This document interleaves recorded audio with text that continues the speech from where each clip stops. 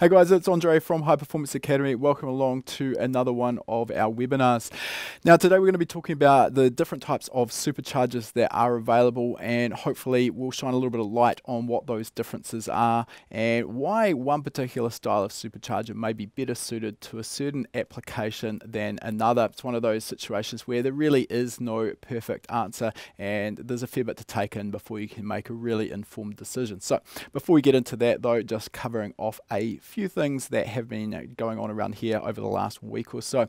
Now, if you've been following us, you'll know that we have been furiously working away on our FD RX7 project, and as a result actually of some information that we posted in our last pre-show, we got some comments on our YouTube channel about our drive-by-wire throttle conversion, and this is a little bit problematic on the FD RX7 just because of the design of the throttle body itself, as well as the upper inlet manifold. Doesn't really lend itself that well to easily adapting up a normal off-the-shelf drive-by-wire throttle body from the likes of maybe an LS2 or something similar.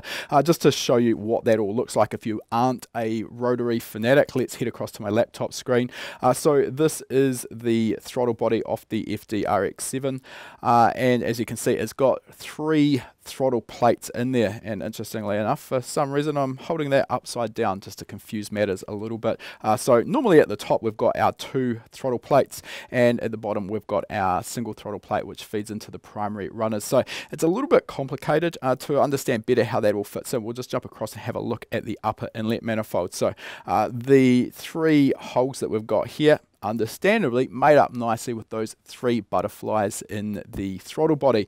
Now, the design of this engine, obviously it comes out of the 90s. There wasn't the same sort of technology available back then as what we've got now. So in an interesting twist, Mazda chose to fit a set of second throttle butterflies in the upper inlet manifold, and this was actuated based on some operating conditions, and essentially when the engine was cold, these were predominantly closed. Not all the way closed, but predominantly closed, and it was kind of like Mazda's way of limiting how much fun you could have with your stone cold engine when you first started it up.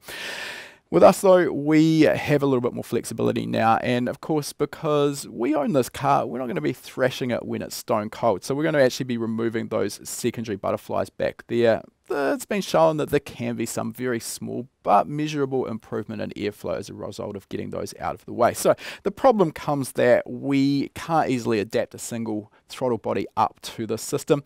There are a few ways of doing it, and I know there are people who have run the likes of an LS drive-by-wire throttle body straight onto the upper inlet manifold. But what we're actually toying with at the moment is the idea of adapting a remote drive-by-wire throttle actuator to run the factory throttle body.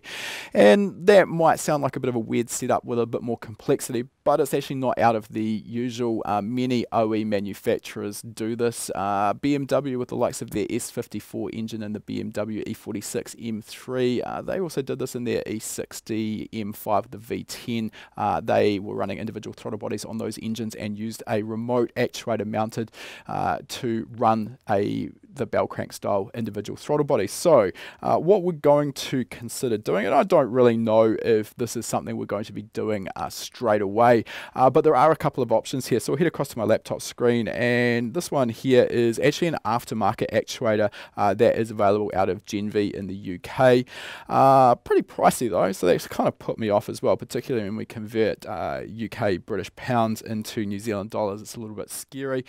Probably a cheaper and easier alternative is the BMW variant, so that's something we're probably going to have a bit of a play around with. As I say, don't quite know if we're going to be getting that going for our initial startup, but we can run it with the cable throttle. We're going to be wiring up for the required outputs and inputs for the drive-by-wire setup, so relatively pain-free to convert over to drive-by-wire at a later point. Probably the biggest hassle factor for us will actually be finding a mounting location for the actuator, as well as of course we're going to need to match that with the drive-by-wire accelerator pedal. So a little bit to think about, but probably not our biggest consideration right now. Now, another thing I wanted to talk about here, this is something that I've mentioned a couple of times in some of our webinars, and we actually had one of our members email in asking for a little bit more clarity around this. And this is the concept of exhaust manifold back pressure. So I've talked about this in our webinars on turbo dynamics and turbo performance, measuring turbo performance. And for me, it's one of the metrics that I use when I'm looking at the turbo sizing, how well I've sized the turbocharger to suit the particular engine that we're running it on. And of course, again, there is no magic number here that every turbo installation should have in terms of exhaust back pressure. But what we do is we sort of tend to choose a turbocharger that's going to provide less back pressure if we are prepared to give away some low RPM performance in turn to gain high RPM performance. Perfect application for that would be in a drag car where we're really only operating across a very narrow RPM range right at the top of the engine's rev range, and we don't really care about boost response down low. We're going to probably be using a two-step launch control strategy to build boost on the line, and provided the car goes down the track straight and the driver can stay in the throttle, essentially it's always going to be on boost from the moment we drop the clutch and leave the starting line. On the other hand, that combination is not going to work very well for a street car where we are much more interested in good punchy response and low RPM boost response. That's going to make for a much more fun car to drive than one that may make quite a lot more power but doesn't make full boost until we get to 7,000 RPM. Not very usable on the street. So the term that we look at there, or the metric that we're looking at, is the comparison between our inlet manifold pressure and our exhaust gas back pressure. So the point that I've made several times now is, particularly if we are looking at a high-powered drag car, what we're generally looking for is not always going to be the case, but a really good turbo sizing, in my opinion, is where we can get to a position where our exhaust manifold back pressure is actually lower than our inlet manifold pressure. Now, when we get to that situation, we've got a situation where essentially the engine starts almost acting a little bit like a naturally aspirated engine, and this allows us the potential to run cams with a larger duration. The reason why we won't run really large cams on a smaller turbo setup is because when we've got a lot of exhaust gas back pressure and we've got a lot of overlap, what we end up with is the exhaust gas back pressure is higher than the inlet manifold pressure, so we can end up with the exhaust gases basically making their way back into the combustion chamber, and this displaces room that could be taken up for a fresh charge of air. Of course, exhaust gas is inert, so that's not really going to be doing anything for our power. On the other hand, when our inlet manifold pressure is higher than our exhaust manifold pressure, that's not the situation we've got, and we can take advantage of some of the sort of ram effect of getting more air into the engine with a different cam style. So this comes down to one of the problems is that how we go about actually measuring our exhaust gas back pressure, because obviously we're talking about a fairly harsh environment in the exhaust manifold or the turbo exhaust housing, and that doesn't really stand up too well if we're going to go and fit a sensor directly into that area. So what instead we do is we use a remote mounted sensor. This is actually one of the exhaust manifold back pressure sensors that is going on our FD RX7, and this particular canister here is a product made by Full Function Engineering. All it is a damper to take out some of the spiking nature of the pulsing that we generally see in our exhaust back pressure trace, and we've got a 150 psi Honeywell sensor fitted to that. Now, the problem is we need to get rid of some of the heat before the exhaust gas makes its way to that chamber. And to show you how that kind of looks, we'll just head across to my laptop screen for a moment. And this is a car that I took a picture of when we were at TX2K, just showing the integration of that exhaust back pressure sensor. So we can see that the sensor is actually being taken straight off the exhaust housing here on this precision turbocharger. And we've got a short run of tubing, and the bending in that tubing there just is used to help get rid of that heat before it makes its way into the little canister there, that little damper. So that helps make sure that our sensor is going to live a long and healthy life. We're going to get a nice smooth exhaust back pressure signal that's going to actually be useful to us. So to have a look and see what that looks like, we'll just have a quick look at some I2 logging from, this is one of our test cars, our Toyota 86. Now, it's not a very exciting car. It does only run a factory engine, so we aren't running a lot of boost on this setup. It's running an EFR 6758 turbocharger, but just to show you here, at the top we've got our purple trace, which is our RPM. This is a ramp run on our dyno. We've got our throttle position just to show what's going on there. And the two pieces of information that we're interested in here, in red we've got our inlet manifold pressure, and in orange we've got our exhaust gas back pressure. So at the start of the run we can see our exhaust gas back pressure, in this case sitting at about 97 kPa. We're a little bit higher in altitude here, so that's why we're a bit below our normal 100 kPa sort of target that we'd expect to see. We see our boost pressure comes up to, in this case, around about 160 kPa. At the start of our run, 3,900 RPM, we've got about 21 kPa of positive exhaust manifold back pressure. So this is great at this point. Our exhaust manifold back pressure is lower than our inlet manifold pressure. However, we get to a crossover point up here at around about 6,300 RPM. That's where our exhaust manifold back pressure and inlet manifold pressure are equal. And then right in the higher revs, we see that our exhaust manifold back pressure climbs just a little bit. We've got about 185 kPa versus 163 kPa. Not actually a bad sized turbo for this particular application. We've got a little bit more exhaust back pressure, but that's not a bad setup, because in this case, being a street car, we really want that low RPM response. So really need to understand that the turbocharger, in order to get snappy response, it does need to be provided exhaust gas energy in terms of both heat and flow, and to harness that, the essence is that it's going to provide some restriction to that flow. That's why we see that exhaust gas back pressure. But one of the questions we got is how can we have our exhaust manifold back pressure being lower than our inlet manifold pressure?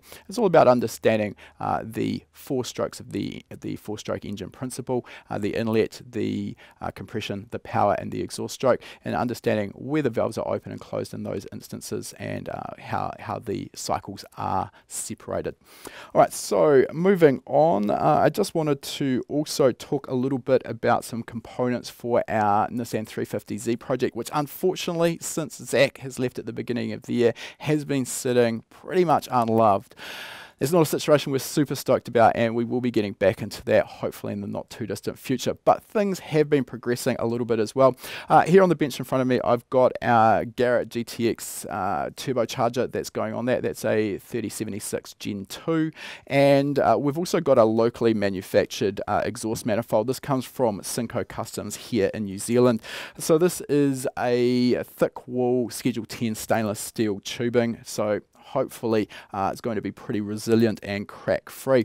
Now the reason I wanted to show you this is because Sinco make an off-the-shelf product for the Nissan S chassis, which obviously normally comes out with the SR20 in it. Of course, we've done an engine swap here. We've put the SR20 VVL engine combination into our 350Z chassis, and we weren't 100% certain that the off-the-shelf S chassis manifold was going to fit.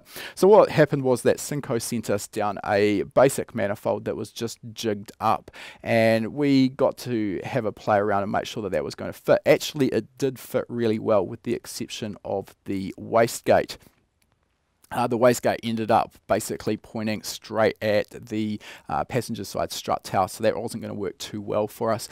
So the fabrication shop that was doing the work for us, they went and relocated the wastegate and tacked it all up. We sent that through to Sinco. I actually hadn't had a very good look at it, but Sinco got on the phone to us and pointed out something that I just wanted to mention. This is something that's really often overlooked with exhaust manifold design for turbocharged engines, and that is the integration of the wastegate with the exhaust manifold. So in essence, what we need to understand is that exhaust gas is really lazy and it doesn't like changing direction. So in order to get good flow out of the wastegate, it's important to make sure that the integration is smooth and that the exhaust gas doesn't need to make any sharp turns or go back on itself. And as delivered, that was a problem we had with this. The way the wastegate had been tacked on, and let's just see if we can switch over to our iPhone here, and I'll try and explain this. Yeah, I think that'll probably work. The way the wastegate had been integrated in here, basically it had been taken off one runner. obviously hadn't been cut a hole into it, but it had been located here on this runner. Now, instead of coming off the collector, obviously it's only going to get flow from this one runner. That's not going to work out too well, and what we're almost certainly going to see if we'd gone with that setup would be that the boost would climb sky high and would have no control over it at high RPM. So instead, what we talked through was basically just tacking everything up, which is what Sinco have done here. So we can see now, hopefully you can see into there, we have got the wastegate coming straight off the collector. It's going to have a good shot flow from all 4 of the runners. We'll see if we can see in there, probably pretty dark, but that's basically what we're looking at. And that leaves us with a little bit of work to do here though. What we're going to need to do is finish off and get the mounting for that wastegate sorted out and welded up. So this is, as I've said, something that I see done incorrectly so often, and it's really frustrating because essentially there's nothing we can do electronically to lower the boost down, and you're going to get this exponential effect where as we go higher in the RPM, the boost just starts to skyrocket. Now, of course, that can also be incredibly dangerous to your engine. Even if your boost is staying within your absolute upper maximum and you can tune it, it's going to give a really horrible torque curve to the engine, and we get to the situation where we've got no way of reducing the engine torque at high RPM because we're stuck with that boost pressure. So that's just something that's really easy to fix at the design stage, but if you overlook that and you've got a complete turbo setup, it's much harder to fix later on. Right, I don't think I've actually brought that up. Just give me a second and I will though. While I'm doing this, I will just mention we are still running our Wiseco piston giveaway. So if you haven't got your name into the draw yet, you've still got the chance to do that. I'll get the team to chuck a link in that you can follow. If you want to get your name into that draw, you're going to have the opportunity to win a set of any of Wiseco's shelf stock pistons.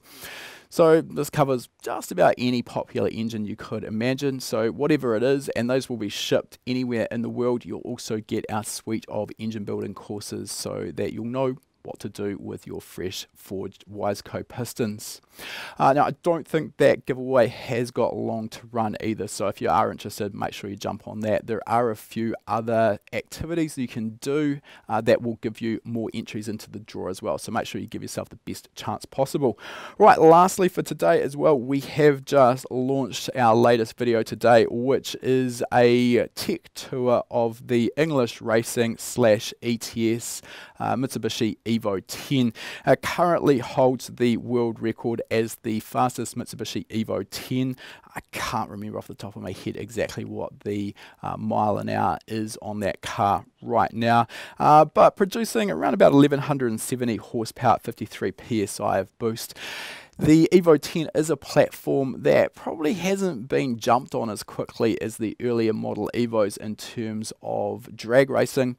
In particular, there are a few negatives with the Evo 10 platform there to make it a little bit more challenging than the earlier Evo 7, 8, 9, for example.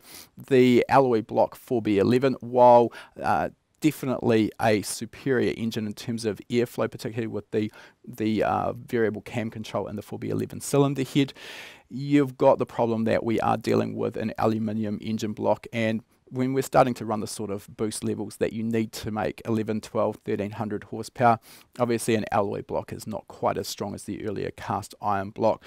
There is also the inherent problems with trying to get this sort of power through a predominantly factory drivetrain as well, and also lastly the fact that the Evo 10 is significantly heavier and larger than the earlier Evo. So anyway, we talk with Miles, pilot of this particular car, and find out what exactly they've done to make this car so fast and where they see it going to in the future. So make sure you head across to our YouTube channel, check that video out. While you're at it, make sure you subscribe. That way you'll stay up to date with all our latest videos as soon as we release them. Alright, give me a second here and we'll get started with today's webinar.